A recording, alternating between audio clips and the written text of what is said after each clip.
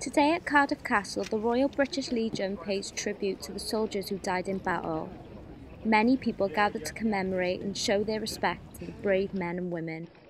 Inside the castle showed crosses laid on the ground, from loved ones with heartfelt messages to others simply thanking the soldiers for their sacrifice.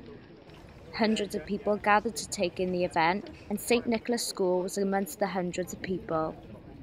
We've brought our children today to the National Service so that they can reflect and think about all those people that have died in war so that they can live in peace. As a head teacher, I feel it's essential that the children commemorate these events, as it's through their knowledge that hopefully we will never end up in a war again. Poppies mean to me, it's very special because all them soldiers who had the courage to go and fight and had the strength, because if they didn't go out there, then we wouldn't be here today. The Military Wives Choir took centre stage in honour of the ones lost. Ruth Hastings, a member of the choir, says the women are her support group and were there for her when her husband was serving in war.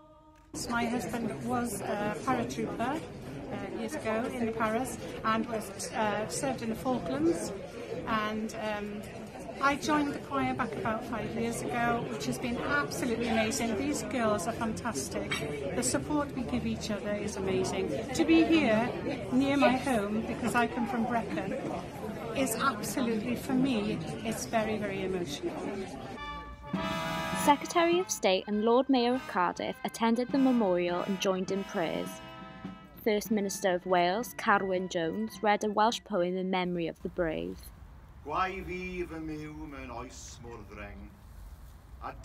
fields of remembrance are spread across the UK, Cardiff Castle being one of the 6 memorial fields.